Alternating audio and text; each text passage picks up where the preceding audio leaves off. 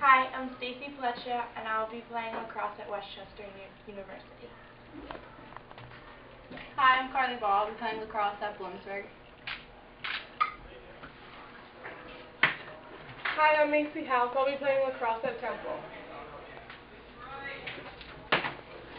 Hi, I'm Gary Grenfell, and I'll be playing lacrosse at Shippensburg. Hi, I'm Victoria Brady, and I'll be playing lacrosse at St. Joseph's University. Hi, I'm Stephanie Culp, and I'll be playing softball at Millersville University. Very good.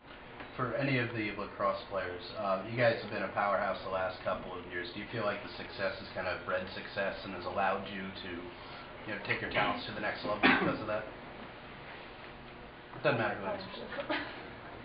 Yes, we've always been a powerful team. Every year we win the SOL conference, and we've made it to states like the past few years, and I think Willis runs a great program, and it helps us prepare for the next level because our practices are so intense. Kind of a follow-up to that, do you guys feel that North Penn then has like a reputation that helps you get noticed by other colleges when you're in the recruiting process?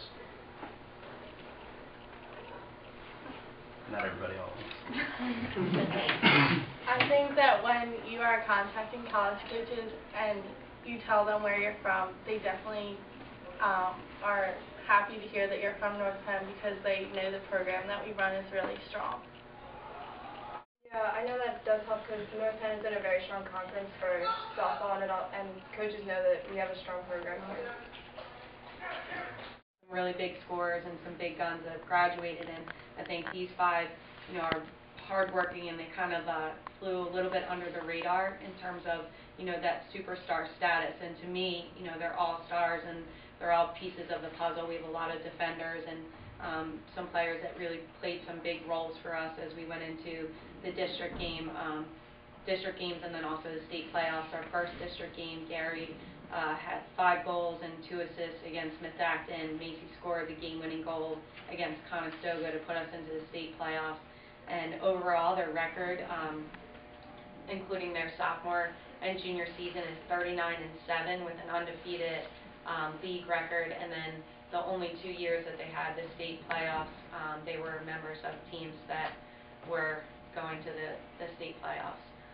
So I think just as a whole, everything that we preach in our program about hard work and dedication, that they've really worked themselves through the ranks, and may have not been starters as sophomores, but they were contributing members of varsity, and some were even JV players, and they moved their way up to getting, and signing national letters of intent to play at the collegiate level. Player, she puts a lot of work into what she does. Last year she matured into not only a outstanding player, but with a group of girls, seniors, she grew into a leader. Last year she had 6 home runs, which we haven't had since I've been here. And in the program, in her 3 years, or 2 years in the varsity level, we've made it to the quarterfinals of the districts. And 5 of the last 6 years we've done that, and she continually progresses in helping out with her leadership. But last year she really had to step up because of the league that we play in and the teams that we compete against.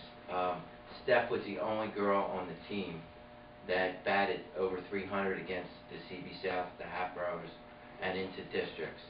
So she proved that she could compete against the highest quality level that we. Okay. My favorite memory was last year when we played Souderton, and I got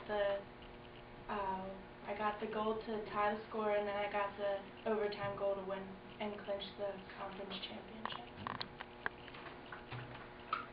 My favorite moment was the Conestoga game that got us into the state playoffs, and there's just so much energy, and the way we ended the game was just awesome, and it's just like the best feeling.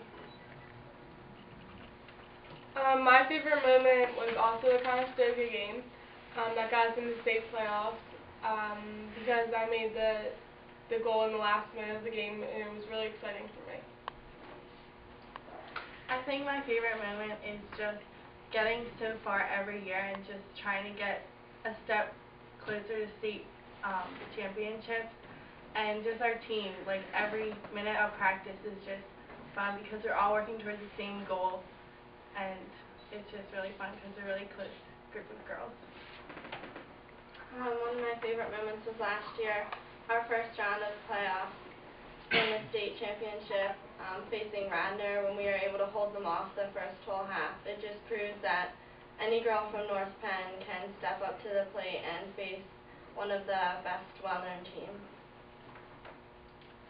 My favorite memory was our game last year against Atherton, and it came down, we were winning 3-0, and then they came back to be 3-2 with the runner on third, and it was one play that won us the game, and just the whole team pulled together, and it was a good feeling to know we won that game.